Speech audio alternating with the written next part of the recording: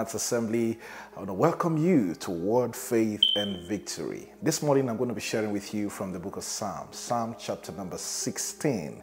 So if you have your Bibles, I want you to go over there. Let's read from Psalm chapter number 16. I'm going to read from verse number 5. Psalm 16, verse number 5. Beautiful piece of scripture. I believe the Holy Spirit wants us to remind ourselves of His amazing promises to us from this scripture. Psalm 16, verse 5. The Bible says, "The Lord is the portion of mine inheritance." Hallelujah. "And of my lot. The Lord is a portion of my inheritance, and of my cup thou maintainest my lot." Can you say amen to that? Verse 6 says, "The lines are falling unto me in pleasant places." Can you make that declaration? Say, "The lines are falling unto me in pleasant places." You know, there are some times when you look at what you're going through, it doesn't seem like that scripture, it's operational in your circumstances. Sometimes when you look at the external factors around you, it may not look like the lines are falling to you in pleasant places. But God wants you to know that His word is yea and amen. And what He has said in His word is valid regardless of what storms may surround you today. And one way to bring about a change in what you see in your life is to stand fast on what God has said in His word. God said the lines are falling to you in pleasant places. Your responsibility now is to lay hold on that word and consistently believe and declare it and confess it regardless of what you see happening all around you. Hallelujah. Can you say that after me? Say, "The lines are falling to me in pleasant places." Now, what does that mean, Pastor?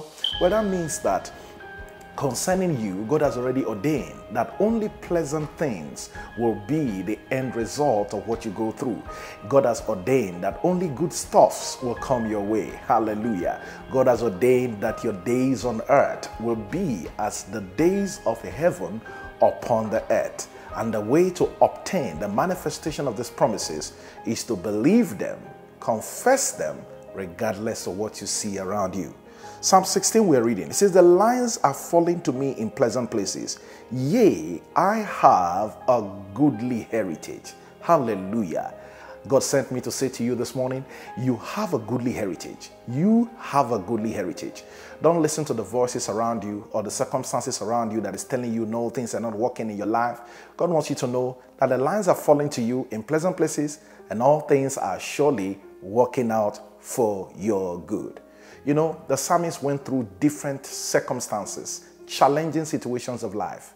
And one of the things that helped him to gain victory over the numerous challenges that he found himself faced with was the ability to stand firm, holding on to the word of God. You know, the reason why God gives us promises, before these promises come to materialization, is to give us what I call grounds for faith. Faith is the basis with which God does everything He does for us. It is our access into the room of grace. So when God gave us this word of promise, telling us that the lines are falling to us in pleasant places, it is to give us a grounds of faith to stand on. I want to motivate you today to stand on this ground of faith. Stand tenaciously, believing and declaring that the lines are falling to you in pleasant places. Now think about it. Think about it this way. Think about it like, you having to find yourself, suddenly in a place of bliss, finding yourself suddenly in a privileged position, finding yourself suddenly, in a favorable disposition by the Spirit of God. I believe that's what God has prepared for you. The Bible says you have a goodly heritage, and the heritage of the righteous is peace. The heritage of the righteous is prosperity. I want to motivate you today. Let hope rise in your spirit. Refuse despair. Don't sit down in darkness. Don't let the devil make you feel that there's no reason to have hope. You may be in the midst of turmoil. You may be in the midst of storms. But in the midst of those storms, let the light of God's word rise in your spirit. And I want you to know that it may be dark today, but tomorrow will surely be brighter than today. The Bible says weeping may endure for the night, but one thing is certain for the righteous: joy will surely come in the morning. The scripture also tells us that unto the upright there ariseth light there ariseth light unto the upright in the midst of darkness. Now, God never told you that you will not find yourself in the midst of darkness, but he says in the midst of darkness, you will arise, you will shine. I motivate you today to arise and shine. It is your day of shining. It's your time of shining. It is not a time of gloominess. It is not a time of sorrow. Don't let the devil keep you down in the pit of sorrow. Regardless of what you're going through, God will take that circumstance and make it to work out for your good. The Bible says, for the righteous, that all things will work out for the good of the righteous who love the Lord. I know you love the Lord, and I believe that all things will work out for your good. And it doesn't matter how long you have been in the midst of the trial. One thing is certain, weeping may endure for the night. Joy will surely come in the morning. And I prophesy to you that it is your morning season. It is your season for joy. It is your season for laughter. It is your season for rejoicing in the name of Jesus. I pray over you right now. I command every cloud of darkness to back off from your life. And I call the light to shine.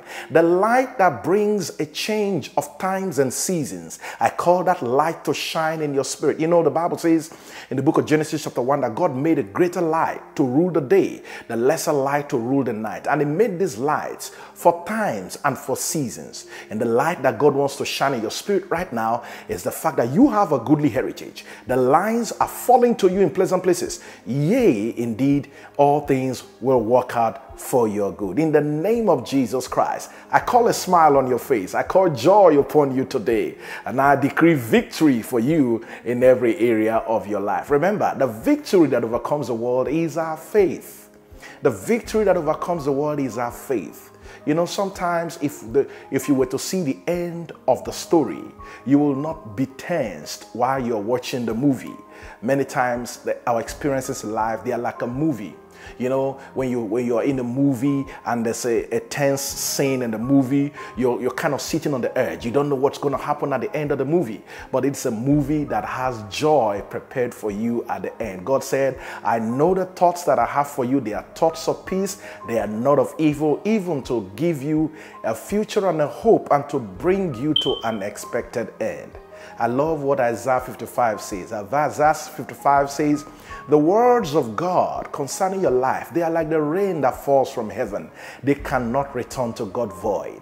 And God said in his word, he said, mark the righteous, for his end shall be bliss. His end shall be peace. His end shall be prosperity. I see you rising. I see you rising from the midst of the darkness. I see your nation rising.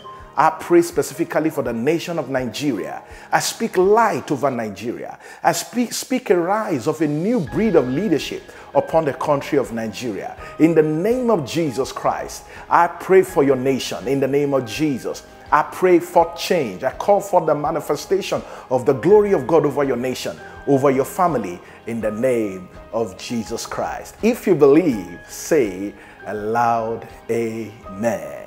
Amen and amen. Thank you so much for being a part of this amazing time we've had in God's divine presence.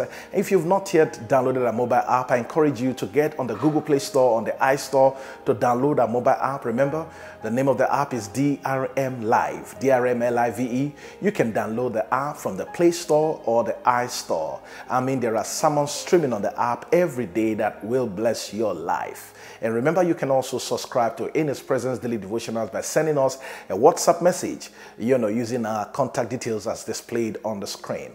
Pastor Emmanuel Ogbechie here, asking you to have a great, great day. And remember, the lines are falling to you in pleasant places.